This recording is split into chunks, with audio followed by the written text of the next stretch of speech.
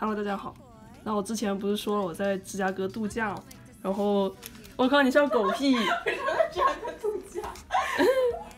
然后在芝加哥的华人街里面发现了一个 K-pop 商店，然后里面有 Twice 的专辑，然后就临时起意的买了2张，然后超级贵，所以2张专辑花了我81刀。那今天就来拆一下B 版的 Yes or Yes， 还有这个 Signal。35刀 Signal。爹。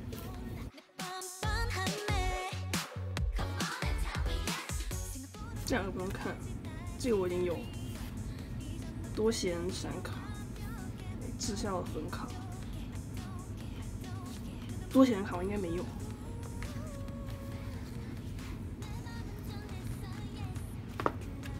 好，现在开这个。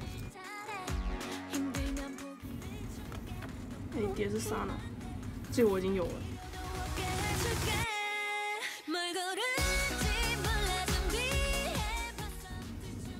这个就不用看，我全部都有。小卡，哎，子瑜，这张我没有。多弦，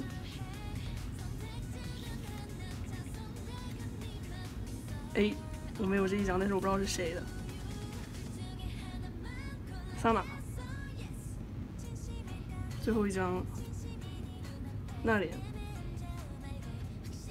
我对一下上面这有没有。